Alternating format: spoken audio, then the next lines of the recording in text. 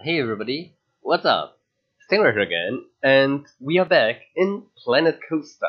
Not in Saltwood Fields this time, but not in a park actually, not necessarily at least, because I just wanted to try out the Adventure Pack and the Studio Pack, right? When the Adventure Pack came out, I did of course get it, but I didn't really have a chance to really try it out.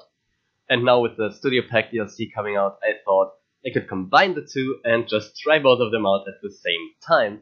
And because of that, I'm mostly just building this right here, which for now I'm going to call the Forbidden Jungle.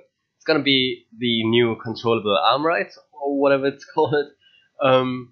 And it's basically going to be like a jungle, ancient temple kind of themed thing. And I may turn this into a park later on, depending on whether I'm interested in doing that or not. But for now, I'm focusing on this ride, just trying out the new Studio Pack stuff and the new Adventure Pack stuff. And yeah, that's basically all I've got to say about this. So have fun watching. See you at the end with a real-time part as the last time.